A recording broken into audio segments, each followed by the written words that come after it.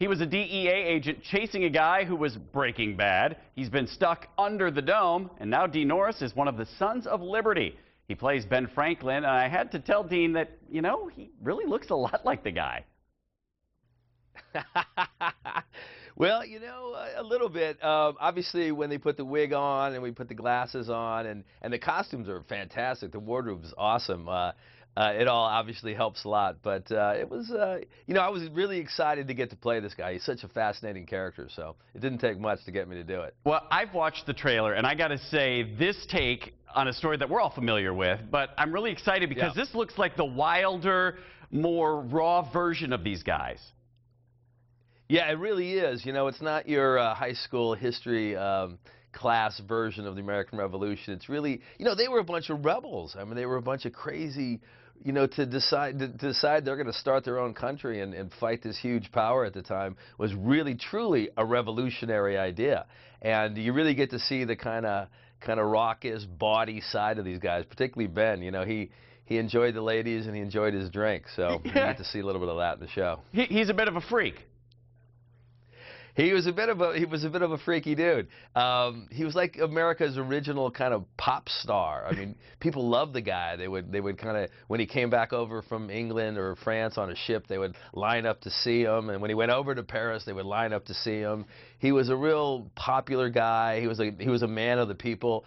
But he became famous and rich for inventing things and things that really helped people in their lives, and they loved the guy. You know, in addition to him being a genius, he was also just kind of a common guy, and he liked to have fun. And when history does these mini-series, not only are they entertaining, but the idea is you learn something new about this time and about these characters, or I should say these people. So what did you learn, whether it was about Ben Franklin or anybody else that may have surprised you in doing this mini-series? Yeah, you know, I think for me, what kind of struck me was really how tenuous this whole thing was. I mean, we kind of look back and go, oh, we became this nation, but really it was because some really kind of crazy guys decided that they didn't want to be bossed around by a king anymore.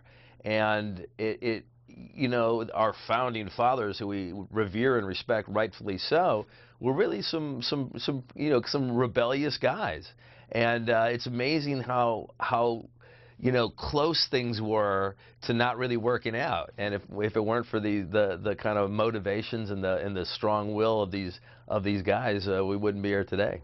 Now, Better Call Saul is coming out next month, and I got to ask the question: is there a chance that at some point Hank could show up? At some point. There's certainly a chance at some point that could happen. Absolutely. Now, is that weird, though, because you look back at that show and how incredible it was? Is it almost weird to kind of go back to that world and tell yet another story? Yeah, it would be kind of weird. So we'll see how it goes and what happens. It'd be kind of like going back to, you know, your high school reunion or something like that, you know. So I'm not sure how it'd feel. Yeah, we knew he wasn't going to give everything away. Sons of Liberty, a 3-part miniseries, premieres this Sunday night at 9 o'clock on the History Channel.